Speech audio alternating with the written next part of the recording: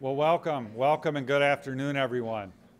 Thank you for coming indoors on this glorious day out there, but I assure you it will be well worth it. It's a fine day for science, as they say. And Paul Rose is our guest today.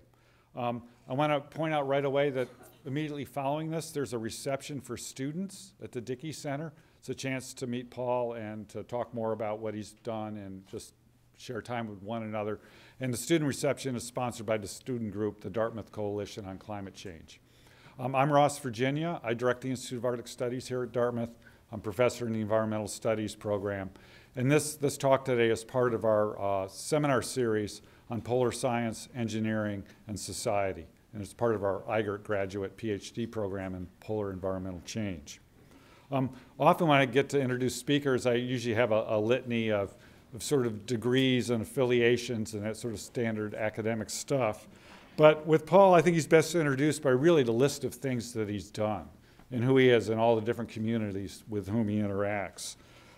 If you want a title for Paul, he's the Royal Geographic Society's Vice President of Expeditions and Fieldwork. Paul's website, and I encourage you to visit his website. We're just going to bounce around the top of some of these things here. But it introduces him as a very experienced and popular public speaker, science support and field logistics expert, polar guide, professional diver and instructor, mountaineer, and yacht skipper. And it's really true. All these things are true. But it's really the interface between science and communication that really, that's why Paul is here, and this is the interface with our programs here at Dartmouth. Science requires people of many different talents in order to be successful. It requires scientists, people who do support, people who communicate the science to the public. And without all these roles functioning at a high level, then the science isn't done and we don't know what scientists have contributed to society.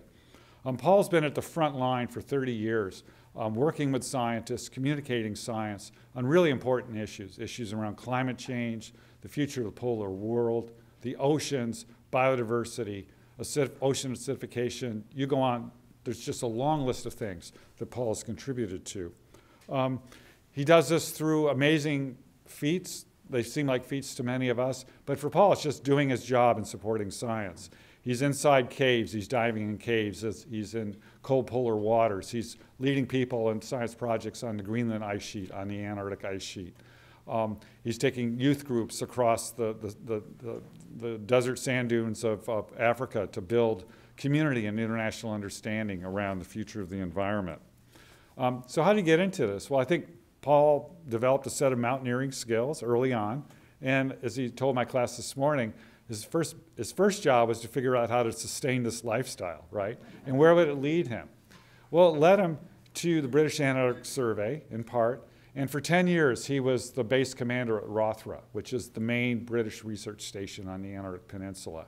And it was, I think, really there where this interface between his support, his understanding of science, and his ability to work with people that really shone through. So at the end of 10 years there, he was awarded the British medal by the Queen, and one of the mountains in the Antarctic Peninsula is named after them. So he could check that box with great success. And he still works with BASS, the British Antarctic Survey. But I think it's his ability to communicate science and take science speak and translate it to the public where he's had his most impact.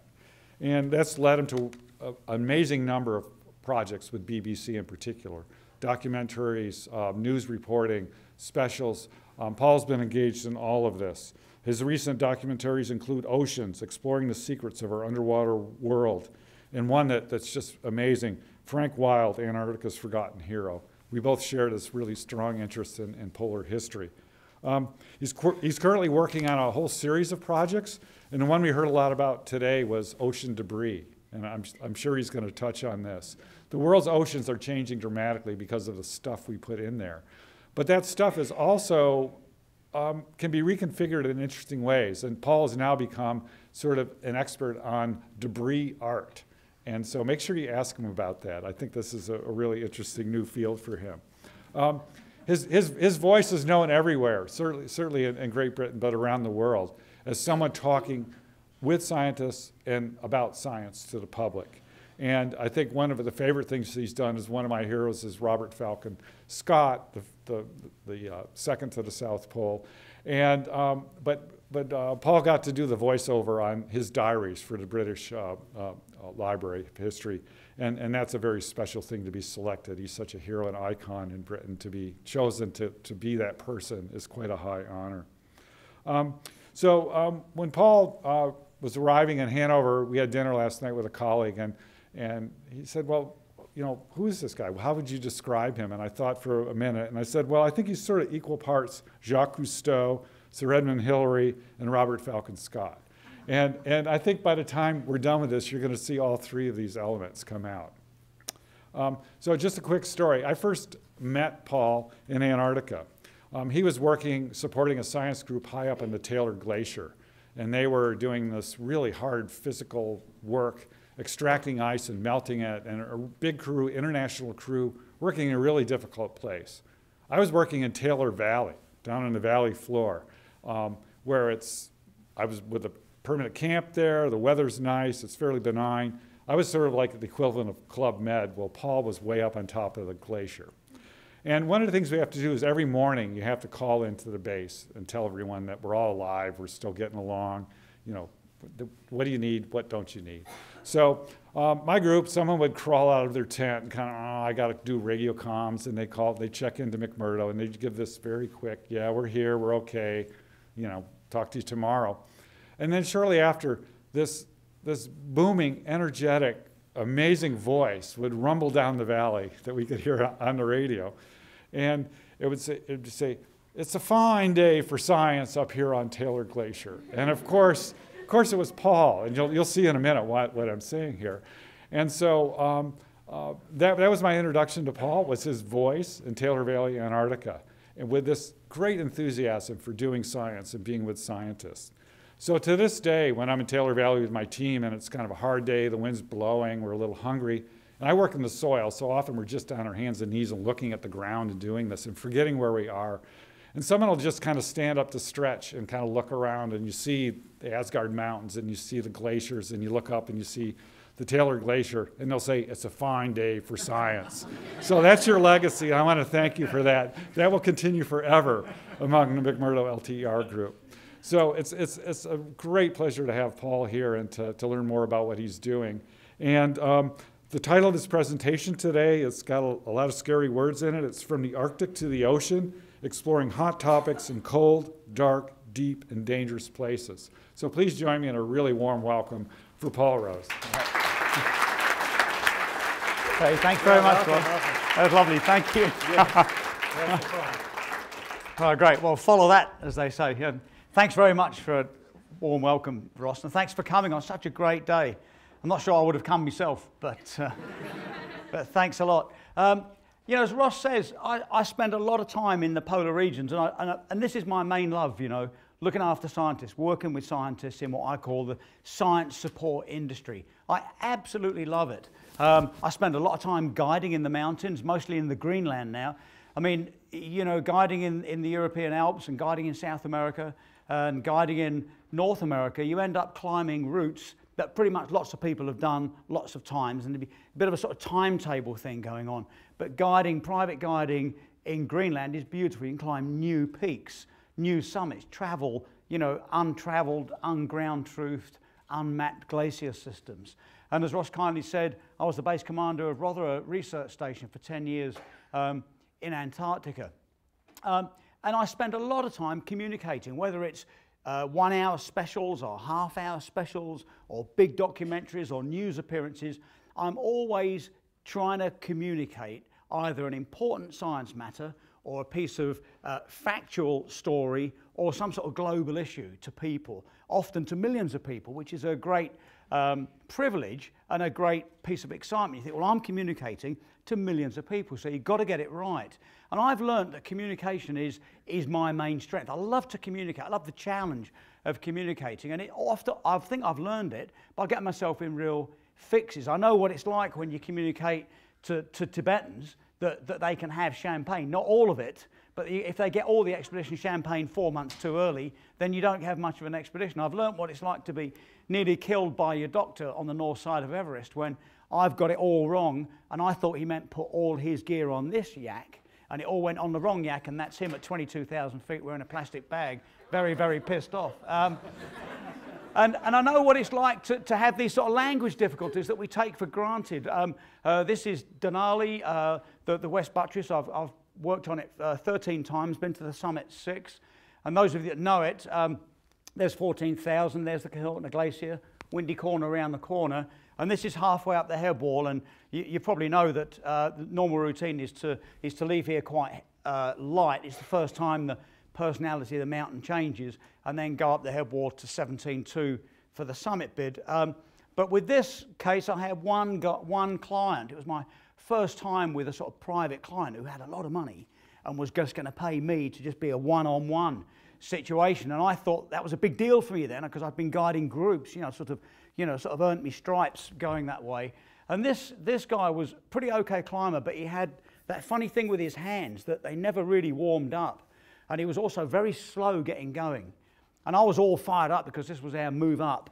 And I remember Dave being around the back there, having gone to do a number 2. And I was stood for ages. And you sort of strip down to I was ready to move. I was dressed to move. And I had his end of the rope, and I was cold, and let's get moving. And I heard him shouting. I thought, God, surely he hasn't fallen down the bergschrund here. What's happened to David? And I could hear him shouting. And I got a bit closer. I said, what's going on? And I heard him say, I've just shit in my hood. And I remember thinking, God, did he say he's just shit in his hood? And so I got closer and closer. And then in England, we have this thing like, if Ross said to me, oh, your computer's burned up or something, I would say, you're kidding. Meaning like, oh, God, or wow. I'd say, so he said it again. And I said, you're kidding. And he came to me. And his face was about this far from mine. He was dripping with poo. He'd done the old thing where the hood had gone in between his legs. He hadn't noticed it with the cold hands and flipped it up. And with all this poo dripping down him, and me as a new guide, he said, do I look as if I'm fucking kidding with this? And I remember thinking, well, there you go. You need to learn about communication. So the theme of my talk today is about the importance of communicating and my part in it, and the sort of tricks or equations or grooves we have to find to communicate complex issues, not the least of which is science. But I feel that you need to know something about me. I learned in Alaska about 5 years ago, at the Alaska Forum on the Environment, from this lovely little old, very powerful, beautiful Alaskan lady. And I'm not sure if it was Alaskan Inuit or how the tribal things fitted. But she was fantastic. It was a big audience of about 1,200 people. There was the EPA there, there was business, there was BP, there was all the oil and gas people, Shell. And there was a large group of native Alaskans. And she came up and told me, I was doing the keynote, and there was this big thing on the Alaskan Forum for the Environment. And she said, do you know what we like? She said, we like it if we learn something about you before you start speaking. And I thought that was really nice. What a lovely way of introducing, because then rather than sit back and say, here's something to do with communication, who is this bloke standing in front of you, Paul Rose? And to capture it, I've put this up because I'm defined by diving. I do a lot of other stuff, mostly in the polar regions, but diving is the activity and the thing that keeps me going. It's a defining activity, it's a defining, and dare I say it, sort of beautiful moment for me when I'm in the water. And I clearly remember the day I was 11, and on television was Jacques Cousteau living the ultimate dream of traveling around the world on Calypso with his men. It already was living under the Red Sea, on Conshelf 2. He'd co-invented scuba diving. And Hans Hus had made those fantastic black and white shark documentaries, really beautiful, wearing the old ex-military equipment. And this man, there he is, Mike Nelson, as played by Lloyd Bridges on Sea Hunt, was popping up on my television every week. Although we didn't get it every week in England, we got it sort of every other week or something. And he was having proper blokes diving adventures. He was rescuing people from crashed airplanes, rescuing people from flooded mines, and all the beautiful women in the world wanted Mike to teach them to dive. And I was 11, living just east of London, long way from the sea, and I'd just failed this terrible thing called the 11 plus. In those days, when you were 11, you had to take an exam. And everybody passed this exam, and then you went off into the right school. It was a bit of a filter system. But even my Herbert mates all passed this exam, and I managed to fail it. So that meant there was all these good schools and the sort of okay ones and the ones where needed a bit of help. And then there was these ones over here where no one went to. Well, I went there. And I remember thinking, I know nothing in life except I want to be a diver. And I clearly remember it. And in fact, it was when I was 17 I actually became a diver. And I'd done my swimming pool work and diving in the quarries and learnt everything. And finally you get to go in the sea as a diver. And because I dreamed about this so intensely, that first dive was exactly as I knew it was going to be. I knew exactly what that sea was going to feel like when it came in. I knew exactly how it was going to feel to see the weed moving around, the crabs on the bottom. And it was the first time in my life I really felt that vital freedom that we get when we're doing exactly what we want to do alongside nature. And it was a marvellous moment. She'll never forget it. And I think that's a way for you to hear who is this bloke Paul Rose, mucking around talking about science in the polar regions. But if you did ask me to choose something, I would say I'm a diver. And then last year up in Greenland, I was very lucky. I mean, you might think, well, here's a guy that's been working in Greenland since 2000, sometimes 3 times a year, nearly always in support of science, but I still guide up there. So does it all get a bit sort of like routine? Does it all get a bit of, you know, ticking the boxes and it's just a piece of professional work? And here I was last year in June, and when I got back from this journey, it was a 5.5-week journey in Greenland. I must say, I actually remember thinking, this is the most beautiful journey I've ever made. And there's something about that. I mean, I'm 61. I've been a guide since 1979. So I've had loads of journeys, all kinds of journeys, all over the place. But there was something beautiful about this. And what it was really quite a simple journey. There's a map of Greenland. And we went from there, Constable Point, down the coast to the Watkins Mountains, and climbed Gumbionsfjord, the highest in the Arctic. And this route, this 275 kilometres, had never been travelled. I'd been to the Watkins before. Lots of people go to the Watkins, normally fly in on a ski-equipped twin otter. But no one had looked at the map and thought, hey, no one skied in from Constable Point and travel, you know, Knud Rasmussen land, untravelled ice caps, unnamed, unground-truthed glacier systems. And I had a beautiful team. I just had 3 clients. That meant it was 4 of us, 2 tents. And we could travel light. We travelled quite fast and efficiently. And seemingly every day, we had perfect weather. We climbed new peaks. And when we got to the 2 ice caps that had never been traversed, we named them, all that lovely thing about naming your peak.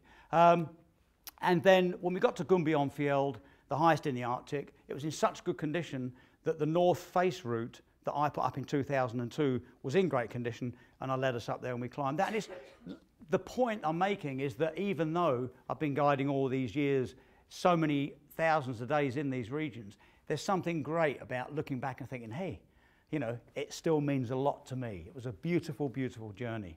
I love being in Greenland. I'm up there for science mostly and private guiding. And as Ross was saying, that my journey that I do a lot is the ice cap crossing. I was the first to lead it commercially. It's a lovely route. It's Nansen's old route, you know, a Amasilik to Kangulaswak. And depending how you go, it's around about 500 kilometres. It's a great journey, and it's something I'm really good at. It's a long, mindless, physical grunt. And it's nice to have these little niches where you can say, you know what, I'm really good at that, and say, I'm good at a long, mindless, physical grunt for about 5 weeks. It's a tremendous journey. It's a long way. You pull a sledge, weighs about 105 kilos, and typically I'll take 5 clients. The idea behind that is that then we can go in 3 tents, and it's a good weight and energy balance. And it almost doesn't work. It's so beautiful. It's so far, and when you start the journey, you're on the east coast, it's uphill, the snow's at its softest, it's warm, the sledges are at their heaviest, and let's face it, you're sort of fresh out the box. You're sort of, well, here we go. And away we go. And we set a system up where we sort of ski for 9 hours. So 6 of us, that's each one of us in front for an hour and a half. And eventually after 9 hours, you're as far as you're ever going to be that day, completely exhausted, so camp up and keep moving. Well, in those first days, everyone's absolutely exhausted, the hips, the backs, everything's just sort of getting used to pulling the loads. And you've only gone like 8 kilometres. And it's crazy, you look at the map and think, this is a disaster, because here's the map, and here's us. and it's so little progress that if you're out by 15 or 20 degrees, it doesn't matter. You know, who'd have thought it? So you can ski along, and if I can see someone in front being driven completely batty by trying to ski straight, and they don't need me yelling at the back, left a bit, right, then I just tell them, doesn't matter. You can be off as much as you like, because we're making such little progress, it doesn't matter. So can you imagine the massive demotivator? You know, these people have spent a lot of money, and you're telling them, we're getting no progress. But anyway, we know when eventually that same amount of effort every day, your sledges get lighter, you reach over the summit, you come down the other side, and you normally, coming down the west side, we've got a tailwind and we can get the kites up and really make some big distance, sometimes even as much as 90 kilometres in a day. So it does work. It's a whole magic sort of emotional process getting across Greenland. And I'm often asked, who does it? Who comes on these trips? Are they all wealthy lunatics? Are they people that have all been to the North Pole, South Pole, looking for another big ski target? Who does it? And it's all those things. But I always like to talk about this guy he was one of these people who was very passionate, super keen to do it, but had no skill set at all. In fact, 3 weeks into the trip, I was still shouting at him to put his skis on the other feet. You know, with telemark skis, you can put them on the wrong feet. And I'd be thinking, there's something funny about Dave. And I'd get up there and his skis would be on the wrong feet. When we were training in Norway, he was clumsy, stuff was blowing away, couldn't really get the tent sorted. But he had a magic about him that I thought, well, it's worth sticking with. Let's bring him on the trip. And it got worse when we got to Greenland because he insisted on putting the old white zinc oxide stuff, the greasy, and it was dripping off his nose. And so it made him clumsier and harder to put the tents up. And I shared a tent with him. Obviously, you think, well, he's the weakest in the group. I'll share the tent with him. And it was a problem because it meant I had not much space. He was a big guy, so he took up all the damn tent. It meant I had every alternate day when it was his turn to cook. I had zinc oxide in me porridge and my water, and I thought, well, sooner or later, I was working very hard to keep on top of managing this guy. And I thought, well, I'll start. If I accept that I hate him, it's all right, because then I've sort of given off that bit of energy. So I thought, right, I hate him. Yeah, it was great, and it was great every day. I thought, right, you know, and over the next sort of middle part of the weeks, when a lot of spare gear was, you know, he was coming out of my pulp to him because he was breaking or losing stuff. And I thought there was only so much to go, and he's a big unsupported, risky journeys. I thought, well, maybe I could kill him. It's the first time in my life that I thought, that's it, I'm going to murder him. And I figured, who would know? It's a piece of cake. You know, I could say, well, I told him not to go over there. He went down a crevasse. He's gone. And I was fantasizing over this for a few days, and suddenly, you know, sense came that hang on, you better talk to him. And we're about 3 weeks into this trip, so we've still got a hard week to get off. And in many ways, that last week is hard because we've lost a bit of weight, injuries are kicking in a bit, you know, all the sort of food is getting a bit thin. There's a sense of, wow, we've got to get off this ice cap. And I sat down with him and I explained all. I didn't tell him I was going to murder him. But I had a good thought of think about it, and I just said, you know, Dave, you've got to sort yourself out. And I think the main thing, rather than tell you 20 things, is just don't put this sun cream on so thick. Just do it, you know, because it's the ultimate disaster. You know, I'm talking to a guy with it dripping off his nose.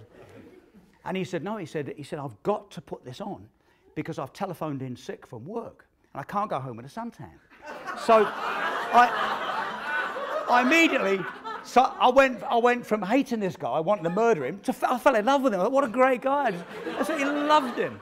He was using the satellite phone about every 3 days. And that was another thing that drove me nuts. I'd get the satellite phone back all greasy and assumed he was calling his girlfriend. But he was actually calling in sick.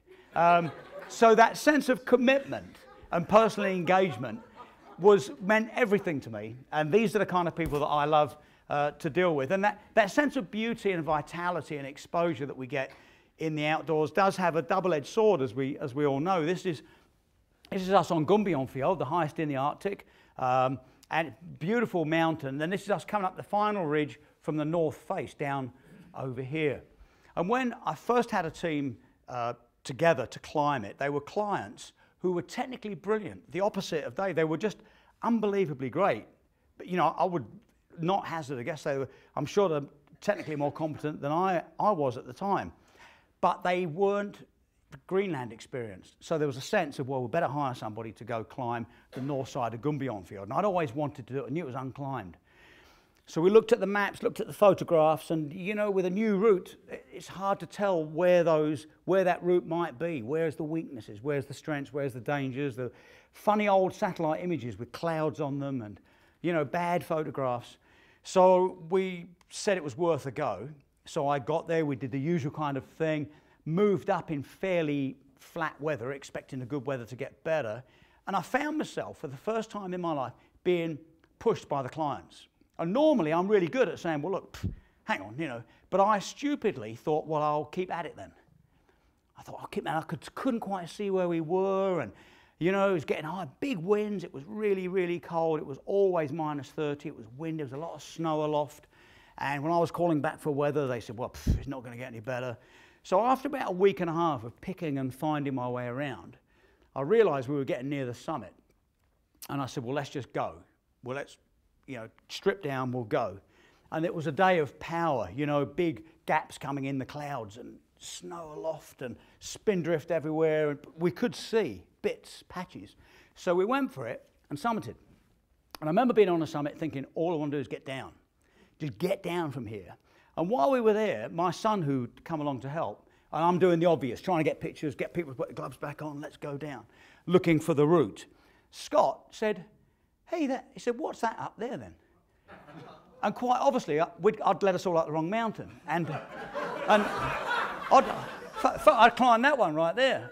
And you'll see that on the Danish maps that's now known, that's called Paul's Mirage, that mountain. I'd got turned around on this ridge down there. I'd climbed the hard bit, got turned around on this ridge and made good progress, convincing myself we came over that thing, oddly enough. So you can't hide, can you? You can't suddenly say, well, it's government policy or it's work policy or, you know, the dog ate it, or any terrible excuses. You've got to stand there in front of the clients and say, yep, we've just climbed the wrong mountain. I'm so sorry. So then we did come down, and as you can see by this picture, we did actually make it. Took us a week to get organised back at base camp and come up. And it's that sense of risk that isn't just the risk of you might fall off something or in something or someone might hit you or you get cold injuries or something. It's the personal risk that always excites me. It's that lovely sense of exposure. You say, well, here I am. You know, you're right. We have just climbed the wrong mountain. You can't hide it. So it's that sense of energy from nature that I assume everybody gets excited about. But when I communicate it via television documentaries or the news or speaking engagements like this, I sometimes find it very hard to communicate issues on the ocean. It's me that's passionate about the ocean, not necessarily the audience out there. And we've all seen these pictures, you know, the Great Pacific rubbish gyre, these pictures of these, you know, this thing in the Philippines, this mass of plastic that exists, and these horrible pictures of these birds who peck away at all the objects in the sea, and they can't tell the difference, and they take in all the things that we know, plastic bottle tops and all the rest of it. It fills up their guts and they explode. So when I speak to people about the largest ecosystem on the planet, which is the oceans, and 99% of the space on the planet is the sea, and how little we know about it, when you add on top of that the tons and tons and tons of rubbish that goes in the sea, the problem is so vast, it sort of roots us into immobility. You know, people just go, well, nothing we can do. It's can't get my head around it. So I've been hunting for ages as a way to bring it to life. So working with my colleagues in Switzerland, they came up with the idea that in Zurich, of all places, you know, in Switzerland, you know, an enclave, landlocked country, they thought they could provide ocean leadership, and I loved it. Because it immediately asks the question, what's Switzerland doing providing ocean leadership? Well, one thing, a few years ago, they won the America's Cup, so that's one thing about it.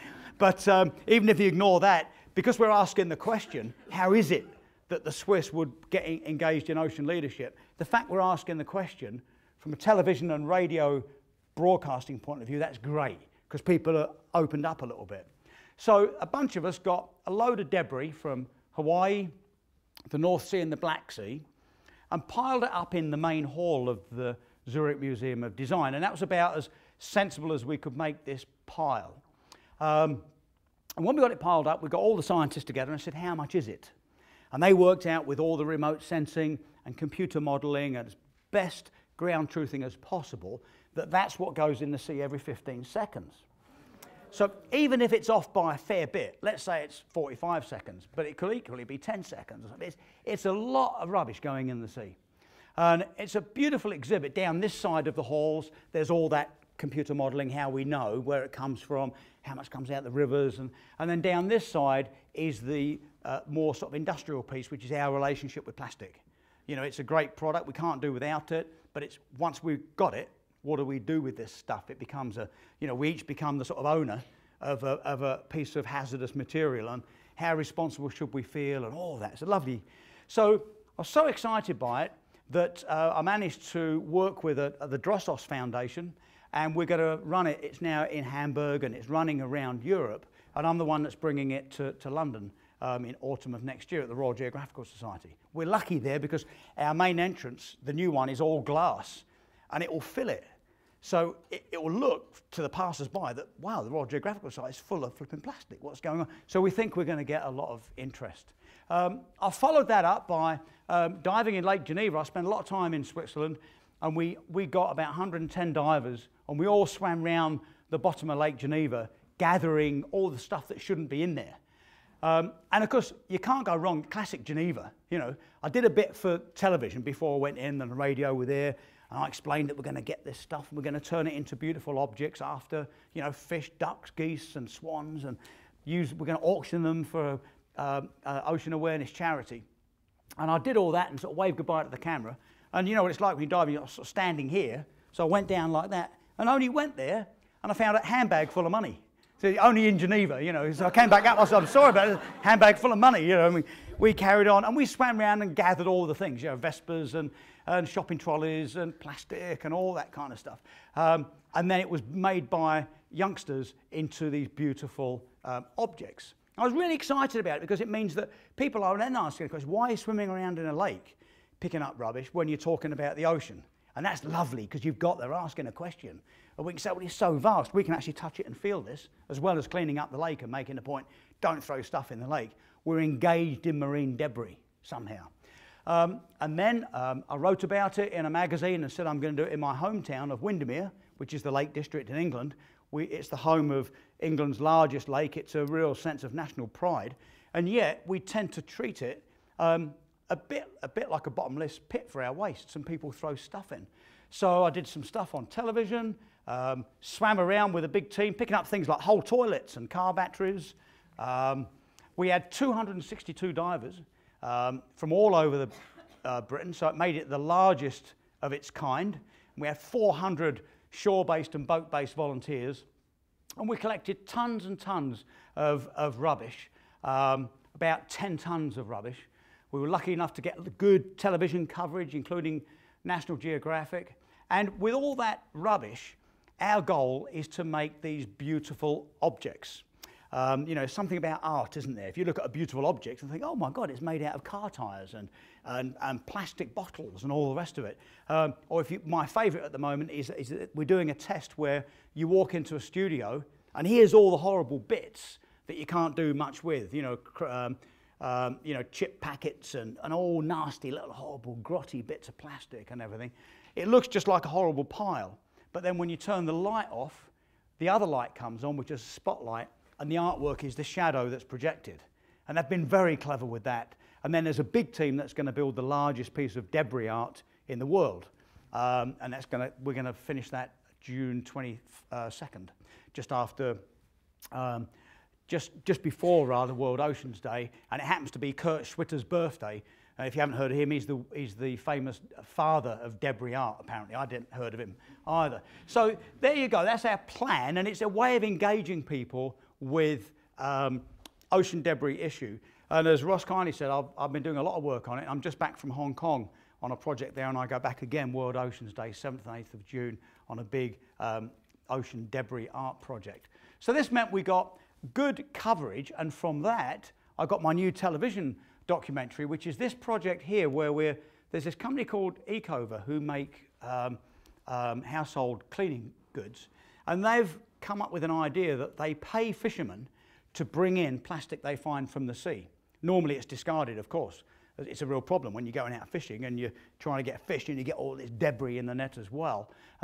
They pay them for this, and then it goes then to a reprocessing plant in London, and that gets turned into the bottles that has the domestic cleaning information. It's very clever stuff. So I'm doing a television project on that coming up as a way to communicate the sort of weirdness. I'm going to do I've done one day's filming already. I'm going to do a day where I do some autopsies on seabirds, because they're found in seabirds and fish, the tiny little pellets that you use as abrasive soap, you know, exfoliant soaps and whatnot. Some of those are plastic, and they're tiny, they don't break down, and they become like little micropollutants and go in the birds and the fish. So the way of doing that is I'm going to do some autopsies on some seabirds. So we need these constant little tricks to keep the audience involved. So I'm going to be cutting up a bird, and some people go, oh God, what's he doing that for?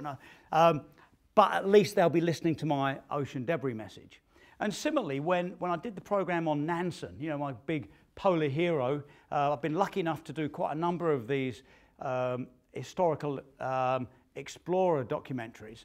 And Nansen, I thought, would be an easy one to do, because I know his stories, I know everything about this man, and we filmed in Norway, all over the place. We were well up in Arctic Norway and Svalbard. And I must say it was an easy, delightful piece, because the audience got the message, and it was well written, I knew it, and it was a great few weeks producing this, presenting this documentary. But there was one moment where we needed the innovative communication that I'm talking about. There's all these hero shots, and if you see it, you see me I've run dogs for years in Antarctica, till we had to get rid of them in '94, and I'm whizzing past the camera, running dogs, doing these bits to camera, and the classic sort of hero shots. There he goes again. Wow, fantastic. But it was a complete nightmare, because I got there, we got the dogs, and this lovely old Norwegian who showed us the dogs, and I got on them and I couldn't run them. It had never happened to me before in my life. I'm used to running dogs who speak English, if you like.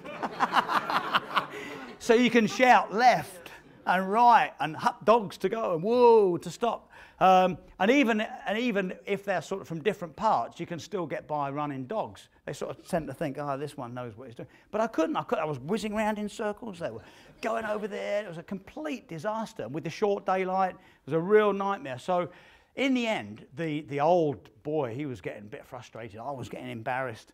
The crew, you could see the film crew thinking, that's funny, I thought he knew what he was doing. You know, I never. So in the end, I got the guy, and although he was an old guy, but he was a tall, fit, and I got him, and I said, the only way we're going to do this is, you can't quite see it, but on the sled there's a bag. I said, I'll get you in that bag, you know. I said, tell you what, every time I say something, and you shout it in Norwegian. So we did. So for 2 hours, this poor old guy laid in the bag, and I shouted, you know, left, you know, run to the dogs, and it worked a treat. And I remember letting him out after 2 hours, and he said, you know, that was the worst 2 hours of my life, he said.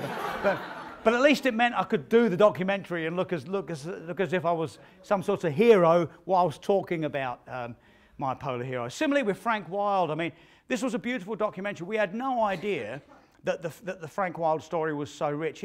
He was everyone's sort of second in command. Shackleton, Scott, Mawson, they all loved him. He was a technical genius. He could do sort of anything. In the polar regions, he was in his prime. He could do anything. His element was the polar regions. But no one had really ever heard of him. And then, interestingly enough, there was a story that he died in Africa, but they'd lost his ashes. So where was he? So with some help, we managed to find his ashes. And his dream was to be buried on South Georgia next to Shackleton, the boss, as he called him. You know, that was a great love between these two men, and, you know, he wanted to be there. So we, on television, were able to go find these ashes, tell the whole African story, and then bring him to the Antarctic, bury him next to Shackleton, and then go down onto the peninsula and tell the whole Antarctic journey. So it's a lovely bit of television when you get lucky like that, because you don't need to work very hard at communicating, because the story tells for itself. The more you know about him, the more you love him, and you don't have to be interested in polar stuff to find the story very interesting. But it was my first time doing television on a tourist ship. There's not much money floating around at the moment, as you know. So in the old days, we'd have had our own dedicated ship and helicopters, never knows what. But the story was we could go down on a tourist ship. And fair enough, why not? You know, live in a bit of luxury and travel on the tourist ship. But what soon came to light is that when you're on a tourist ship, when you get off the ship, there's 110 people wearing red jackets with you. So every time we try to get a bit of peace and quiet, and we'd leg it around the corner and try and do something, there'd be people in the background. So when you look at that film, as well as I hope enjoy the film, you'll see that actually a lot of my pieces to camera are a bit obscure in the background. That's because we hit on the idea of me standing on bits of floating ice, and then no one else could get out there, and I could deliver these fantastic bits to camera about being anywhere other than on a bit of ice. But it was a way of getting the message across without upsetting our tourist friends. And when I'm at work, I'm often, you know, Ross and I, we can be having a beer together and we talk about problems and things that we've overcome and challenges that we've faced and how we managed to get through it. And that's natural human conversation. And I do it a lot on this project here. You may not recognize this submarine or this man here, Anatoly Sagalevich, my colleague, but you might recognize that picture because that's the picture of the Russian flag being planted under the North Pole about 7 years ago in the great geopolitical claim. And it's this submarine and Anatoly that did it. And I had the opportunity of working in Geneva, that's Geneva there, working on this micro-pollutant project. You know, for years, I mean, mid-sized European lakes, there's a lot of people living around them, there's been a lot of industry, and for years there's been pharmaceutical products that's gone into Lake Geneva. And they were keen to measure what effect this might have. I mean, they're horrible things, antibiotics, hormones, you name it. But if you measure from the surface, it's a deep lake, 300 meters, you can't quite tell where you're, in what part of the water column your Nansen bottle or other sampling device really is. Because that water column is very active. You might be at the same depth, 50 meters say, but because that column is moving with the algal bloom, they said, we want to get that bit in the algal bloom and see how it actually fits. And is it really impossible? It's too deep to dive, 300 meters, and particularly they wanted core samples. So I got together with Anatoly and Ferring Pharmaceuticals and EPFL, where we're going to go, and brought the whole thing over to Lake Geneva, and we did the classic thing of ground truthing it. The only way to measure that is to ground truth it. So we got this tiny mass spectrometer from Woods Hole, and I promised not to break it, and we clamped that onto the side. And Anatoly looked after all the diving, and I looked after all the science support, meaning to make sure every dive was as full as it could be of science equipment, and ran the core sampler and all this kind of business. And I did that for the whole summer 2 years ago, and me and Anatoly would be there in a 2-meter sphere, and then all the gubbins, all the technical stuff is also inside that 2 meters, and it'd be me and Anatoly. You see, it's quite a big fella, and we'd be jammed up like that with our knees interlocked for 6 hours. And we'd have these great discussions. And he used to ask me questions about climbing and mountaineering and bivouacking and sailing, and I couldn't get a word in. And one day, I said to him, Anatoly, when you're stuck, like when they were around the North Pole, they had a lot of trouble coming up because the ice had moved and their radar had broke, and there's big dramas on the Titanic, and he's got a big team, and there's a lot of financial risk as well. I said to him, how do you get by? How do you do these things? How do you communicate all these complicated issues? How do you keep the team motivated? And, you know, how do you actually do this? And he just got his business card out, and he said, that's how I do it. And it says on there, Anatoly Sagalevich, hero of Russia. He said, that's all you need to know. And I remember thinking, God, imagine that. Imagine if you could do all these great things just by sort of magically being a hero. But it's not the way we live. It's certainly the way not I live. I need to constantly hunt for tricks and methods and equations to get large numbers of people to hear these messages. And my passion is the ocean. As a young boy of 11, I wouldn't have known this, that 99% of the place on the planet is the ocean. You know, you three-dimension the whole thing. That's how big the ocean is. It's almost immeasurable. And I always used to say less than 10% has been explored. And then just recently, NOAA came up and said it's 5%. And this consortium called Ocean Leadership, who are a really good bunch, on there is Sylvia Earle and all this great group, said it's about 5% of the ocean floor. And look at that, less than half the percent of the water. So that's how vast and how difficult it is to work and understand the oceans. And then even more so, there's probably people here that contributed to this. I did the World Ocean Census, a 10-year interdisciplinary multinational project. Brilliant, 10 years, World Ocean Census. So there was big projects, nearshore marine projects, you name it, all at sea for 10 years. And we had this enormous party afterwards in the Natural History Museum of London. I highly recommend that place for a party, by the way, because if you're trying to find somebody and it's enormous and everyone's buzzing, you can text them, you can say, I'm drinking champagne under the backside of the Brontosaurus. And say, oh yeah, there you are, I'll come and find you. Enormous, all the great and good said about what they did. You know, we'd found 6,500 new species, thousands of kilometres of ground-truthed ocean currents, new ocean current, particularly the Australian current, the ocean abyss, more accurately mapped, you know, big celebration. And I asked the question, obviously, you know, predictably enough, what about this 10% number? Has it changed? They said, oh no, we're a long way from anything like understanding 10%. So I get really excited about that great unknown. So when it came to do this big series called Oceans, it was 8 1-hours. I had the promise of the money, but not the money. We had the promise of Discovery coming in as a partner with BBC. Could we actually do 8 1-hours about the oceans? And I remember thinking, we've got it. But I went back to BBC and they said, well, we've got it if. And I was like, oh no. And the if was, can you find a better way to communicate this? Can you bring things into a human scale? And I remember I'd spent, you know, a year and a half putting this thing together. And I would constantly stand in front of them and sort of foam at the mouth and do all these great things, but I couldn't get them to totally commit. So I said, we need a way for you to tell us that's very different. And I went in the end, I thought, well, I'll talk about the Mediterranean, because in Europe we tend to think of the Mediterranean as our local sea, we know everything about it. But not many people understand that through the course of history, it's been up, down, somewhere in the middle. It's been at a lot of different levels. And I felt that was an important consideration when we went to each part of the sea. So I went to Mallorca, and there's a series of caves that I know a little bit about that the scientists are working in. And where they find all these lovely, interesting formations, those of you that are cavers will know that those formations, these pillars and stalactites and stalagmites, only form in air. So by swimming past them, for a start, it means I can make the point that the water must have been a lot lower. And then where these, and you can see the things like this, I had this idea that people would be watching the television, half of them saying, wow, great, I'd love to be in there. The other half going, oh my God, I wouldn't do that for anything.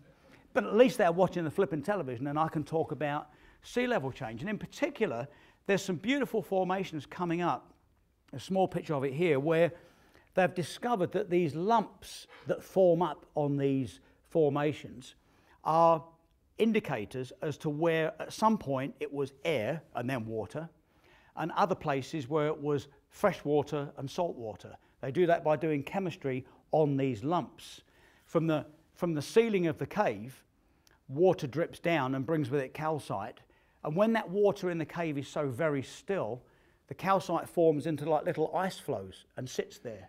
And then when the water changes, it sticks to the columns, up or down, and they can measure it. And I tried to do this on a computer model, and I could see people falling asleep as I was explaining it. I was getting really excited. But by swimming around in these areas, it almost gives people like me a license to tell a very, very powerful story. And this was one of the big tricks. And I remember this was the film we made. I took it back to BBC and I said, right, here you go. And we plugged it in. And sure enough, it worked a treat, exactly as I'd hoped it might work for the main audience. And that was that half of the commissioners were on the edge of their seat going, wow, this is beautiful. I'm getting it. I'd love to be there. The other half of the commissioning team did literally have their hands over their eyes thinking, oh my God, we're going to pay this guy to carry out this sort of crazy behaviour. But at least they were watching the screen whilst I talked about past sea level rises and the fact that the Med at one point was damn near dry by diving in these kinds of places. And that meant that gave us the license. So there was a great relief. Right, you're away. You can go and get the project going. So I stuck with the Mediterranean. I thought it was a rich place to start because firstly, it's not as expensive as all the others. And it meant I could tell big, interesting stories. So we'd done the geology, and then what about the megafauna and sharks? Well, not many people know that in the Med are these big sharks that have got 6 gills. And 6-gill sharks are really rare. You've got them off the Pacific Northwest. There's a few places they come up from about 2,500 meters, and every once in a while at a new moon, no one knows why they come up on a new moon, they come up to about 50 meters, and disappear again. And there's been little fleeting glances. Divers have had glimpses of them. They've been filmed from submarines, they've been filmed from remote operated vehicles. But it hasn't been, in television terms, the classic two-shot, where someone is with this thing speaking about it and why it's important. So we went to the Straits of Messina, which is between Sicily and the Italian mainland, where there have been them. And I had a number of dives getting nowhere. You can imagine what it's like. You go down there, it's very deep water. I'd sort of level out about 45 meters, drift along in the current, just black, nothing. And we'd come up, and I had 3 or 4 dives like that, and basically ran out of time before it happened to find a needle in a haystack. And I remember our producer at the time saying, you know, Paul, we can't travel around the world with you not finding things. We're going to have to get the thing on this dive or forget it. So we put together a big, I was using open circuit scuba, so we put together big cylinders, overblew them. You can pump them up a little bit, 10% more sometimes, blew them up, went when the current was really ripping at night so that I would travel more ground and have more air, so therefore extend the possibilities. And as we went out, our Sicilian boat captain, he was a great man, lovely man. He said, you know, how do you know that this shark's going to come to you anyway? Because there's 7 people in the water to make it look as if I'm on my own. I've got my safety diver, 2 cameramen, the lighting men, they're safety divers. And I remember saying, well, we're just going to get lucky, you know. And Anne, our producer, was at the front of the boat, and I could see her, you know, anxious, and let's get on with this thing. And he said, you know what? And he went to the back of the boat, and he got a big lump, it's about 8-kilo lump of fresh tuna. And he says, you want to tie that on your weight belt? And I'm thinking, you know, I'm well committed here, but these are predatory sharks. They're the size of a great white. And I remember thinking, well, I am committed, but not sure about that. And it was amazing. And then out of the dark, my risk-averse producer, I heard her yell, that's it, get it on him, get it on him, get it on him. You know, didn't matter anymore. Just, you know. So sure enough, I got very lucky. Had about half an hour dive with nothing. And then the last 10 minutes of the dive, you see it on the film, you can't see it, but their eyes are green. And these 2 huge, beautiful green eyes came up. And we had this beautiful sort of 10 minutes together where I was in the 2-shot with a 6-year-old shark. And with megafauna, you can't go wrong with stories like that. I mean, I was in Mozambique, I've been trying to tell stories of the symbiotic relationship that exists on the reef. You must be aware that, you know, a lot of big fish rely on small fish for getting their gills and leading edges and mouth parts cleaned. And this symbiotic relationship, when you mention symbiotic sometimes in television circles, they go, oh, God, big long word, you know, we're not interested. But by telling it in Mozambique, where there's 500 of these mantas, and they pull into this part of the reef and get their leading edges cleaned by the fish, they pull in another part of the reef and get their mouth parts and gills cleaned. And then here, they pull up and get these big shark bites cleaned, because 80% of the mantas have got enormous bull shark bites at the back end. And when they pull up on the last cleaning station, it's a bit like walking down a high street on a Saturday. You get your hair cut over here, you go to the gym over there, and you go over there. So it's a lovely way of sort of telling this very important, interesting, curious story about symbiotic relationships and the special fish, the lovely little butterfly fish that live off the bacteria on those wounds. But in doing so, that cleans the wounds and keeps the mantas alive. So we're always looking for these kinds of tricks, and some fall really easy, and some fall really difficult. With the oceans, I was trying to tell the story that 4 billion years ago, our oceans weren't the life-giving, energy, oxygen-rich things we know today. They were black, anoxic, lifeless places. And the things that helped bring them back were called stromatolites, which are lumps. I mean, these are active ones in Bahamas. They don't look very active, but they are. And we all went to the Bahamas, and I swam round and put an oximeter on them. And then the number went up from 0 to 0.02. I said, look, you know, this is producing oxygen. It's, you know, bloody fantastic. And you know, the television people are like not remotely interested. They, God, it's the worst bit of television we've ever seen. So I needed a way to get someone else excited.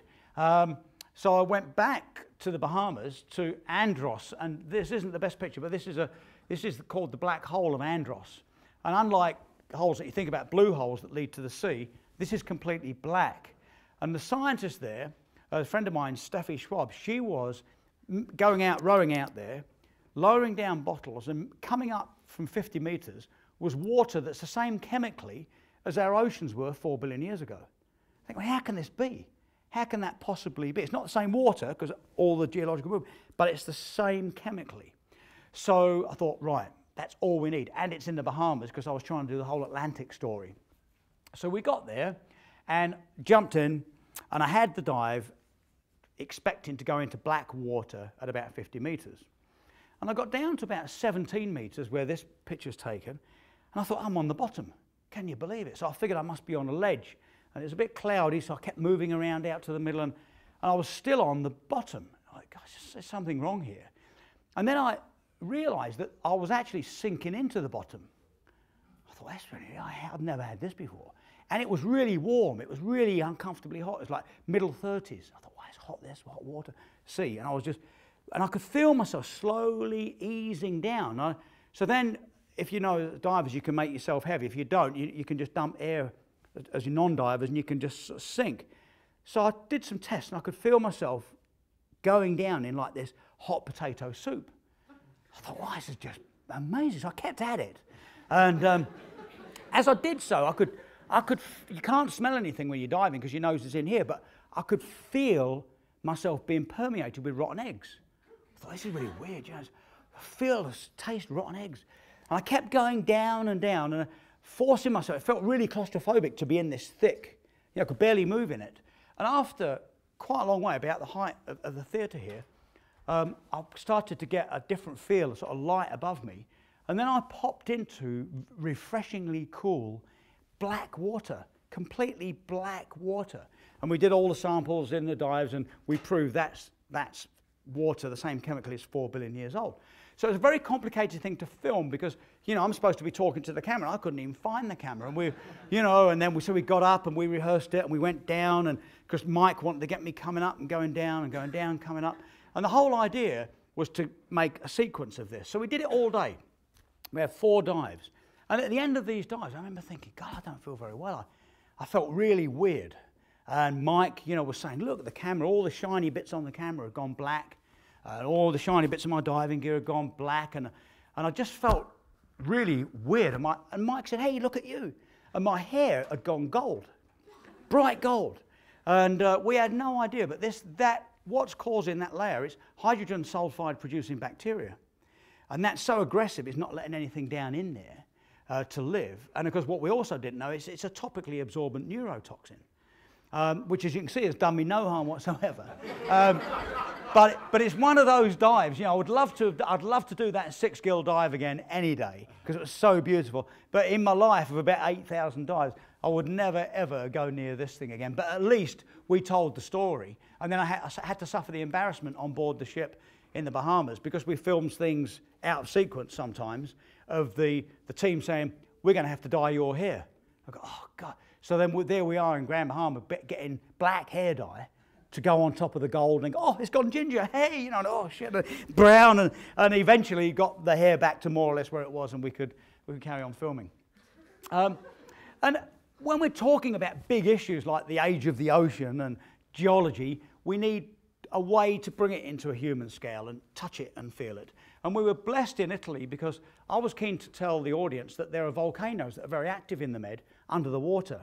And this one in Italian waters, called Ferdinandea, through the course of history has been up quite a bit. And when it pops up, everybody claims it apparently. You know, the Italians claim it, they call it Ferdinandea. The French claim it, they call it Julienne Island. We imaginatively claim it and call it Graham Island to fit with all the other Graham Islands there are in the world. So it's a nice sort of quirky bit of geology, gets people interested. And then beautifully enough, for television anyway, I hate to say it, the Americans bombed it in 1986 because they thought it was a submarine in support of Libya. So it's marvellous, you know.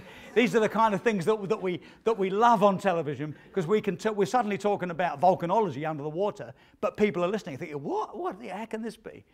Similarly, in the Sea of Cortez, I remember the days of you know, this many hammerhead from the old Cousteau programs whizzing around over the seamounts, and I figured that we needed a way to go back to the old Cousteau days, and this is what the hammerheads used to be like, and the fact that now there's hardly any.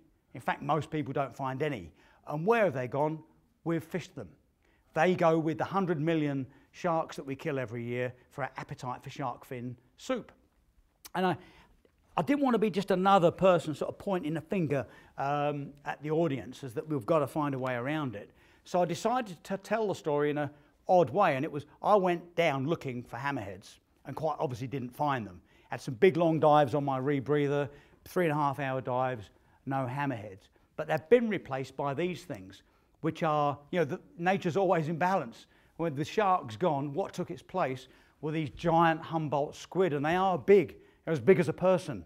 Very aggressive, very weird to dive with. They've got big beaks, they fly fast, they communicate by light.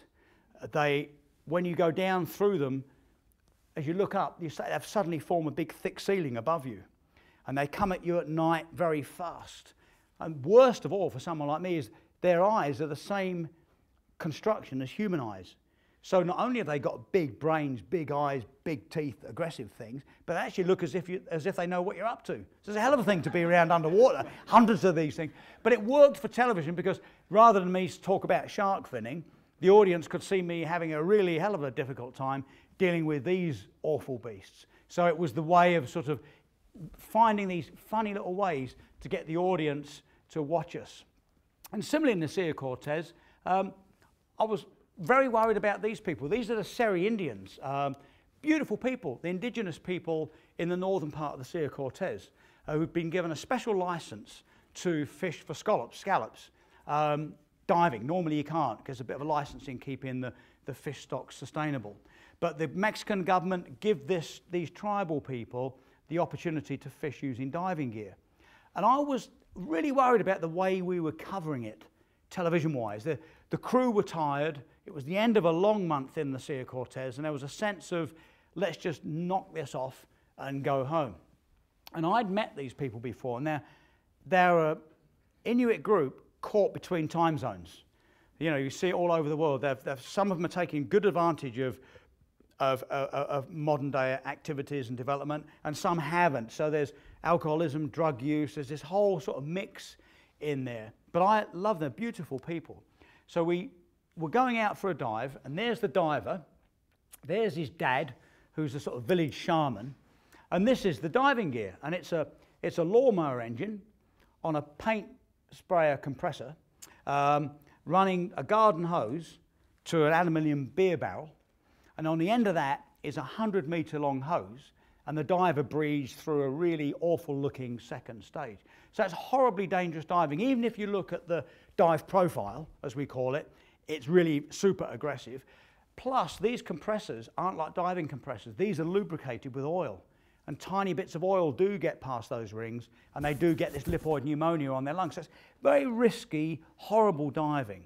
But I wanted to make the point that they were very proud, beautiful people. And when we got there, with my crew going bananas, just want to knock this thing off, we were going out, and the shaman there, the diver's dad, sang. And he sang beautifully. It wasn't just like what could be random chanting. It was beautiful, beautiful song. Obviously about the weather and, safe fishing and safe diving and all that. But I didn't know what he was singing, but it was beautiful.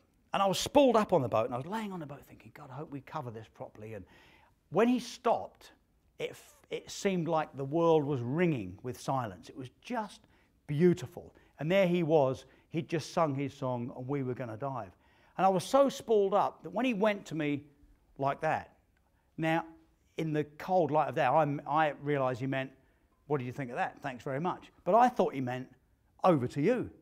And I went, oh, God. So I stood up, and I sang something called Nellie the Elephant, which is a really crap children's song. But I found I was so overwhelmed with the sort of beauty and power of the moment. And I was up there, and I was singing and dancing Nellie, and he was loving it and all clapping. But my crew, who I'd sort of berated before, God bless them, didn't film it, and so it's not on television. So, I always use that as a sort of method to sort of explain, what happens when you get overwhelmed by the situation, when you're trying to communicate very complicated issues. So that's me. I'm Paul Rose, and I invite your difficult questions and inquiring minds. Thanks very much. Thank you.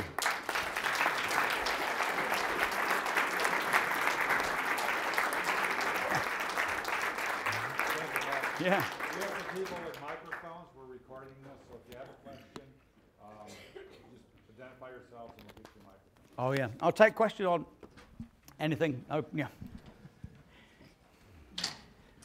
Oh, yes. Yeah, we just have to wait for the mic so it gets picked up on the recording properly. Yeah, great.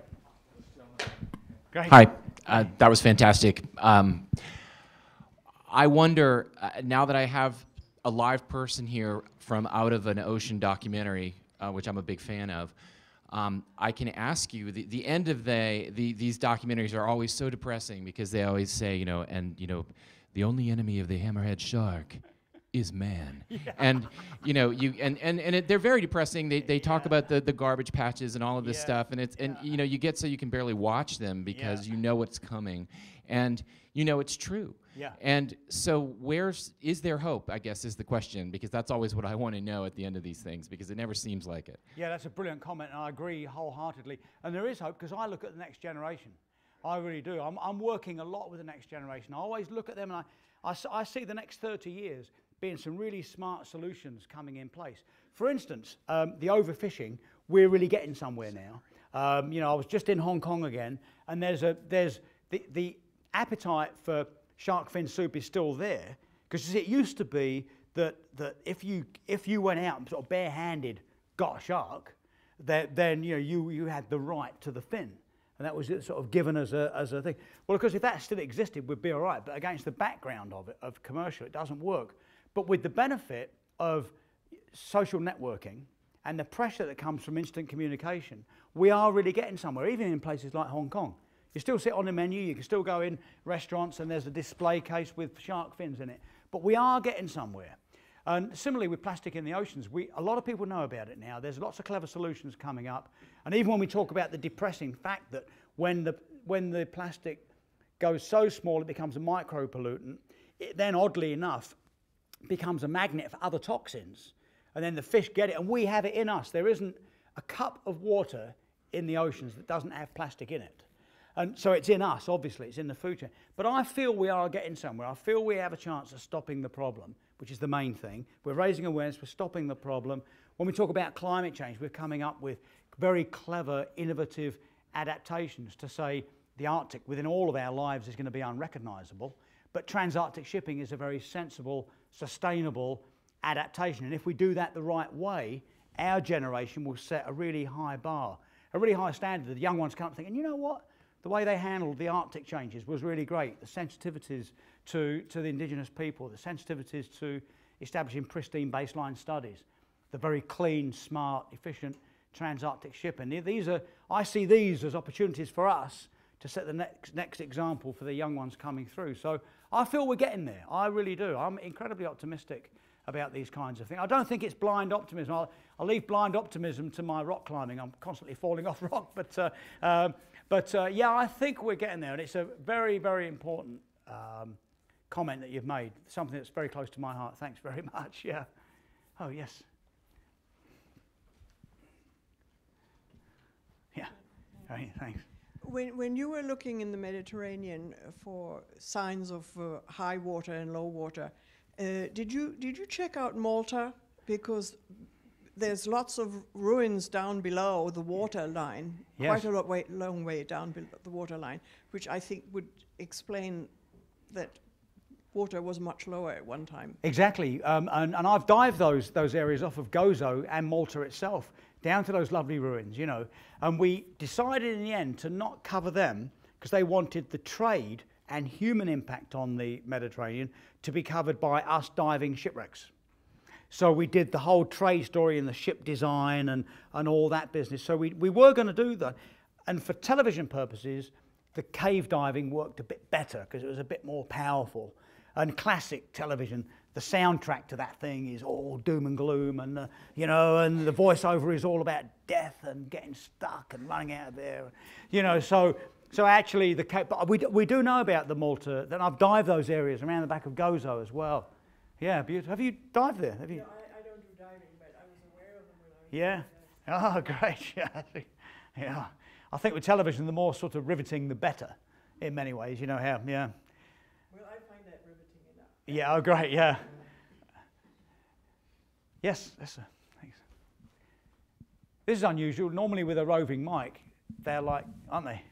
or lots of different places. But here, people are pretty, that's very unusual, yeah. Just going inland a bit, what sort of submersible work has been done in Lake Baikal? This man, Anatoly Sagalevich, he's been to the bottom of Lake Baikal. Yeah, in that submarine, yeah. He's a hero, you know. And yeah, he is. Yeah, he's Lake Baikal. He's the one that does it. And it's great stuff, and it captures the imagination. The figure I heard or read once that it contains 20% of the fresh water on the planet. Yeah. Yeah, fantastic. So it's, you know, it's things like this, and of course if we hear that as a statistic, because we're connected and interested, we get it. But for broadcasting, why not get a submarine in there, dive to the bottom, and then tell the story, which is exactly what Anatoly did, yeah. Yeah, hero of Russia. I just love it, yeah. Yes, good, making you run now, yes, that's the... I was explaining earlier, normally in a big public lecture, you know, large theatre, I often get the adults, you know, professors and whatnot, saying, how do you go to the toilet at -40 on Mount Erebus? And the 11-year-olds going, how do you know the methane you collected in Greenland is from clathrate and not from animals or plants? Yeah. So you never know what's going to come, you know. So yeah, sorry. It's yeah. Okay. So it's my understanding that in some coastal Greenland towns, it's common practice to push the waste into the ocean. Yep. So I was wondering if you'd done any outreach locally in Greenland about trash, or had considered doing that at all? Yeah, well, as I'm now living a debris-filled life, it seems, I have, up at Constable Point. Have you been to Constable Point? It's very easy, accessible. You know, it's one of these places that's easy. You can fly in from Iceland, you can connect with any flight in Greenland. Flying is a great, you know, sort of 1.5 km long gravel strip, and it's a good field centre. Then it's a good hub for prospecting, you know, rare earths, minerals, diamonds, you name it. It's a great site for science because you can get in, and it's a tremendous site for people that are, say, going to the Watkins Mountains guiding or climbing in Renland or doing big ski journeys. So it's a lovely hub. And then just down the coast is Itakortamit, which is the Inuit village. It's beautiful. But for years, what they do with their rubbish, it's the old story. We've got money and resources to take stuff in, but we don't seem to have the space, the money and resources to get rid of it. And it's heartbreak. It's absolute heartbreak. I sort of go to Itakortamit, and I can see it in my mind that it's almost sort of making sense, because the villagers there, they haven't got much money, they're getting by. They've got this whole, although they're self-ruled, they've got the Danish Crown Colony thing going on, so they're getting social support. There is a lot of sort of habit, if you like, about throwing stuff away. I can sort of get it. But at Constable Point, which are us going in, and tourists spending thousands of dollars, and mining companies spending millions, you go around, you know, to the wharf where the ships pull in, and you can use it for small boats and whatnot.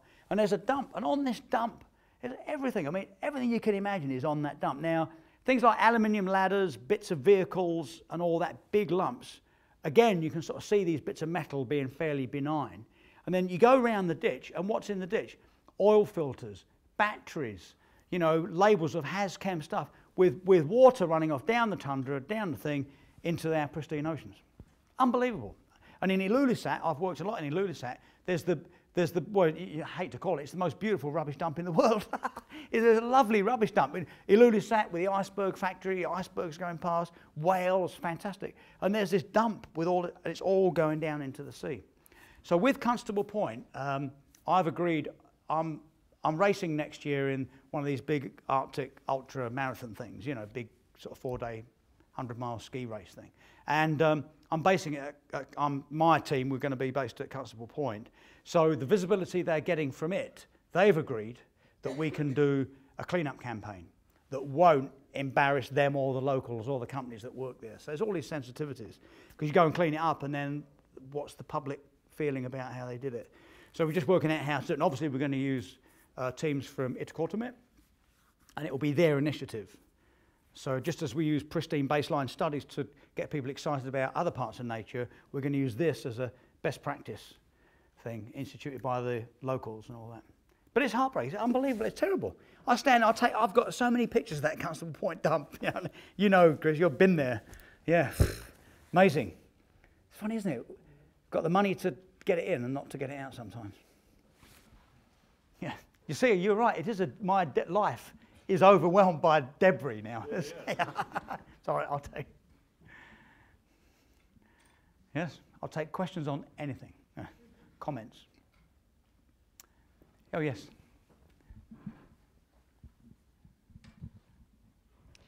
How many of the world's cities are sending garbage scows out to sea and dumping regularly?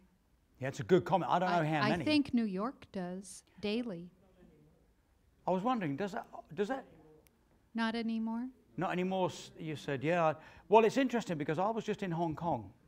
And, you know, it's a great place to be. There's a big sense of power underneath that city. But they haven't quite got this. They don't recycle much waste at all. It's too complicated because there's just such compact living areas. You know, they use landfill and dump stuff at sea. I mean, there's an enormous amount of stuff. When you see the computer modeling for the Plastic Oceans exhibit, and you see where all this stuff comes from, river-located cities, and how it all comes in, it's just amazing. So we do. There's this sort of, the oceans are so big, we don't understand it. It's out of sight, out of mind. It becomes a bottomless pit for all of our wastes. And that's the way we have treated the ocean. So it's quite some awful legacy, really. But I feel there lies the opportunity for us to set the right standard of intent and actual action, and also raise the awareness for the young ones coming through. So we need some young ones. There's no pressure. Yes, sorry. Can you tell me about Polar Bear, the ship that we saw? Polar Bear, yes. Oh, thanks for, God bless you, thanks for asking. The Polar Bear yacht is a beautiful steel 72-foot long yacht that I use up in the Arctic. It's not my boat, it's owned by a dear friend of mine, and I use it up in the Arctic and also use it for ocean yacht racing. There's a big ocean yacht race called the Fastnet, which is the sort of Grand Prix of ocean, and I race her on that, and will be again this year as well, August. So she's a beautiful steel boat. Was that she on the upper left photograph Yeah. of Constant Crane? Yes, that was, yes. That was us on the Fastnet. So she's beautiful, very fast, very big, very powerful, fantastic. And yeah, I love to sail, and I must say, you know, running her in the Fastnet is a great thrill. And I brought her back from Norway through to England and got a race ready and sailed her down. Yeah, she's a fantastic, fast thing. Yeah. Oh, yes, I'm sorry. Sorry, Ross. Thanks. Hi, thank you for coming today. On a different note, I'm wondering about how big is the jump in terms of demands from recreational diving to technical diving, and how large also is the gap from, for opportunities to see foreign environments from what's within recreational limits to what's within technical limits? Yeah, it's a great one. That, you know, what is the difference? You know, how big is that gap between recreational diving and technical diving? And actually, it's not a very big gap practically. You know, using the kit and understanding the gas laws again and again and again, and really understanding what's going on with your gear is something that anybody can do. But where the gap is large is the mental awareness. You know, it's actually, technical diving used to be really quite complicated practically. So because it was practically difficult to go buy helium, and because it was really complicated to buy the right kind of regulators and all this other business, we were making it ourselves and jury rigging all kinds of stuff together. So that engaged us very slowly in the mental shift. So now you can actually go, I mean, my rebreather is good for 100 meters, and you can go in the shop, plop down your money, pick up something, put it in your back, and go kill yourself, you know. You think, well, shit, you know, it's so easy to use and so easy to hurt yourself. But it isn't a big shift, and I encourage you to do it. Are you a technical diver now, do you think? No, but yeah, go for it. It's good, yeah. The gear's good.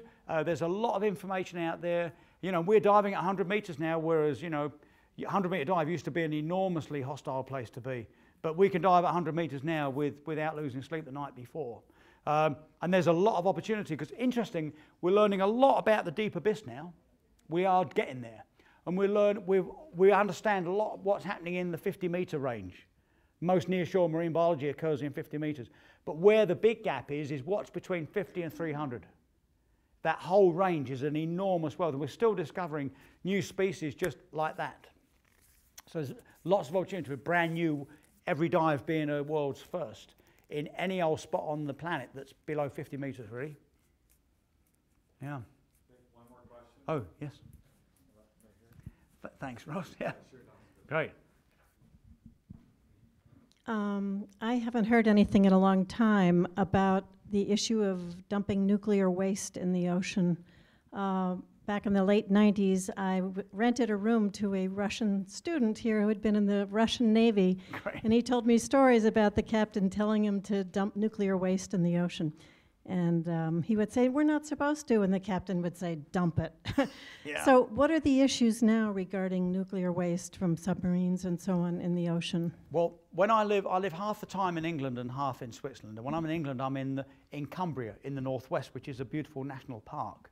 And on the edge of the Lake District National Park is a big nuclear plant. And that plant had a history of really bad problems, water leaks, discharging of waste into the North Sea, the Irish Sea rather, and a really terrible history, and some really frightening airborne exposure as well. So, you know, what did the government do at the time is they changed its name. So, you know, right, change its name so the reputation changes. And then also next to it, they built a huge nuclear reprocessing plant. So one of the big incomes for that part of Britain is we import nuclear waste and store it safely. Well, what's happening is there's an enormous debate about the safety of underground storage. Are we really confident about the geology? Do we really know what we're doing with this stuff? And so I'm engaged in a bit of that debate because I'm very active in the local community. I remember thinking, what?